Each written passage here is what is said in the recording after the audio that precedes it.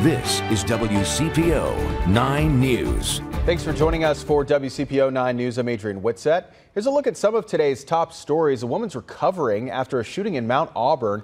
Happened around 1 Monday morning on East McMillan.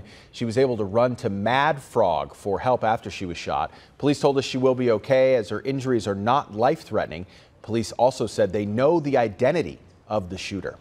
Today's the deadline to register to vote in Ohio's upcoming primary election. You can register to do so at your County Board of Elections or online at the Secretary of State website. The primary will decide which statewide, county, and U.S. congressional candidates will advance to November's general election. The state House and state Senate candidates will not be on this ballot due to the ongoing battle over Ohio's redistricting maps. Crews will close 2 ramps on I-7175 in Covington. We're talking about the Pike Street entrance ramp to the Interstate North and the exit ramp from 7175 North to 5th Street, both closing at 9 p.m. This is part of the $8.8 million Texas turnaround project, hoping to make the Brent Spence Bridge safer. The ramps will stay closed for about 6 months. And construction also starts today on a major new project to ease traffic congestion on I-275 in Hamilton and Claremont counties.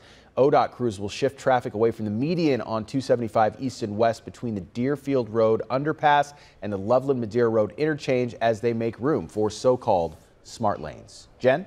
Well, today we are starting with some spotty rain, but it's not going to last all day. By the noon hour, we're back to a mostly cloudy, if not overcast sky at 50, topping out in the upper 50s and still rather cloudy out there today.